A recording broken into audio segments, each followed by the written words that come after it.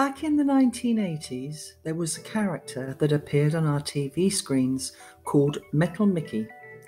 He was a friendly robot that chatted and joked with children, and at its height, the show attracted 12 million viewers.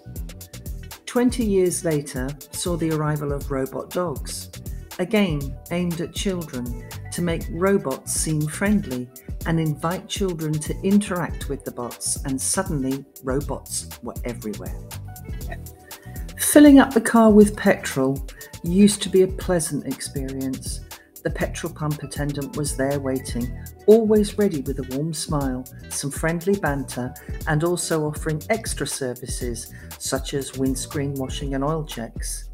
Today, they are few and far between, and indeed in large corporation garages have disappeared altogether. It's now self-service.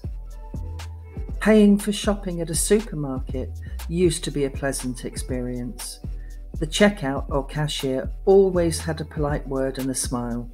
Today, there are very few cashier tills left, but rows of self-service tills, perhaps to cut down on staff costs and save space so more products can be thrust upon us and we can continue to consume at a faster rate than before, increasing profits even further.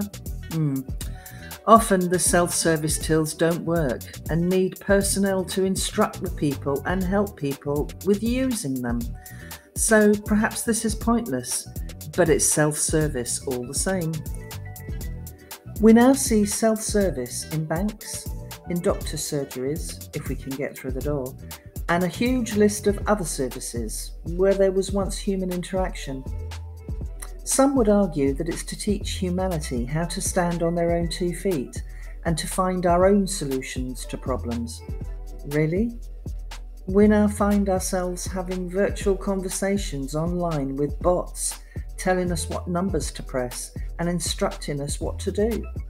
How is that teaching anybody to solve their problems? How is that teaching critical thinking? Today, we're being introduced to robot cars, robot waiters, robot crop pickers, robot assembly line operators, amongst many others. We're told that millions more jobs are being created. Where? Robots don't need a salary to do their work. So where are these jobs going to come from? It's true that robots can be useful, especially in operating theatres. Here, humanity can work with the help of robots to achieve great things, working alongside, together as part of a team, but not to replace us and make us unemployed. People need people and need the interactions of other people in their communities with face-to-face communication. In this way, it should be exactly as the great creator intended it to be. We're not going to be exterminated, and we're not all going to disappear.